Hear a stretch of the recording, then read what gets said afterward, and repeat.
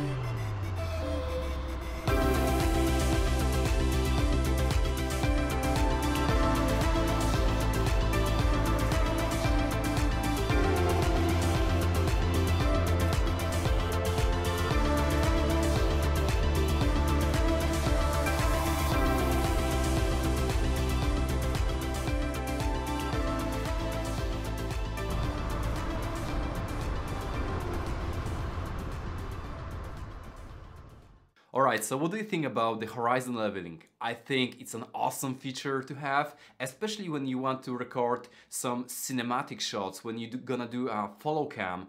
For example, there's gonna be your wife going on a beach during sunset and you want to do that super slow cinematic shot. I think it's a nice feature to have the horizon perfectly still. I remember that a year ago when I was recording with the Hero 8, my video was stable, but that horizon was a little bit shaky, even though I was using boost and high stabilization. So now, having the horizon perfectly still, I think it's awesome to have. Alright guys, thank you so much for watching this video. I hope you liked it and you learned something from it. If you like that content and you haven't subscribed to my channel, then please consider to doing so, as I'm going to upload more videos about GoPro and tutorial tips, reviews, etc. Alright guys, see you in the next one.